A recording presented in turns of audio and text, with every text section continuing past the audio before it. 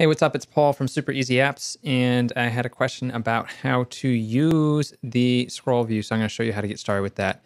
Let's drag on the slider, and I'll drag on a...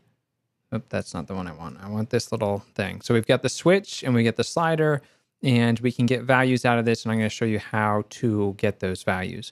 So what you're going to want to do is switch over to the assistant editor. And you have to be careful when you make these constraints, but I am going to be looking at the view controller class. So if you don't see that, then you're going to click up top to make sure that you see automatic.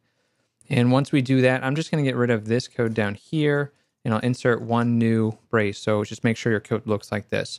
All right, so I'm going to put outlets along the top, and then I'm going to put actions down below.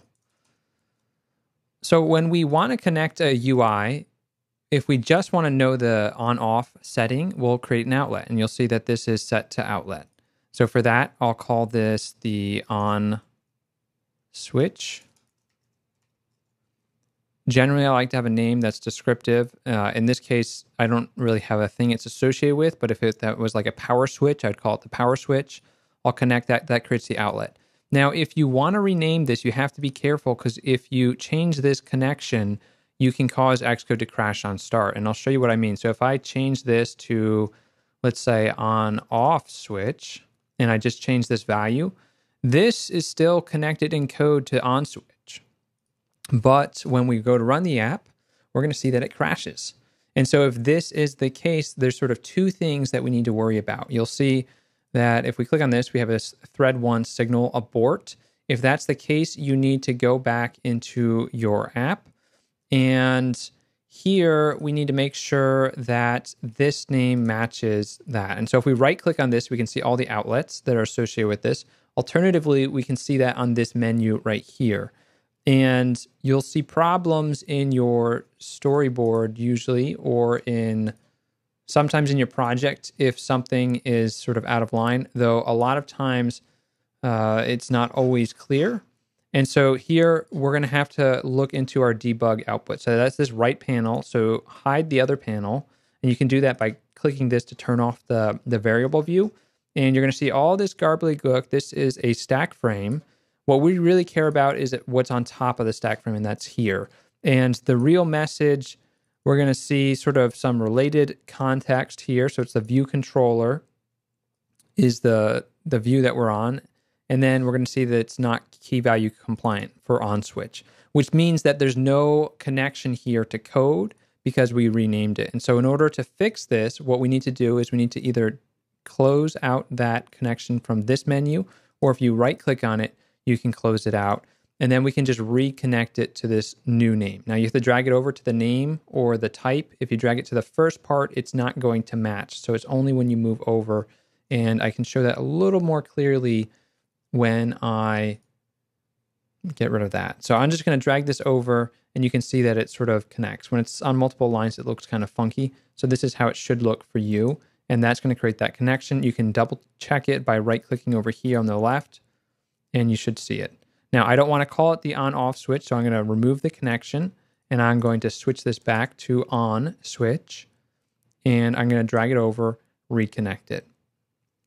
All right, so if we go ahead and run the app, it should no longer crash.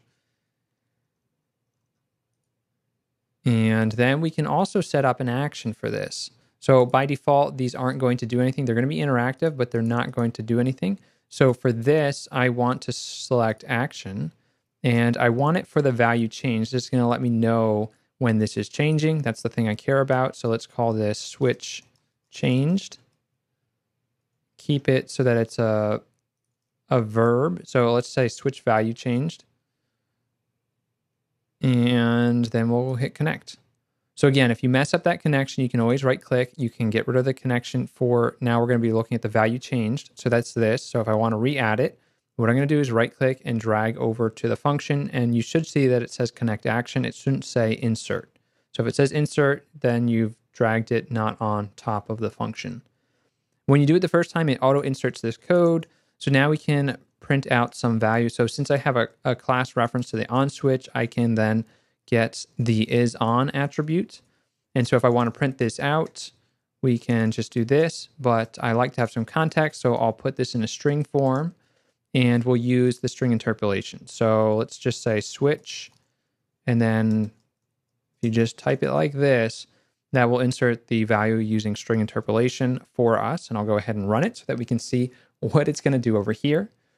Once we do that, we see the switch, and we can see it's false, true, false.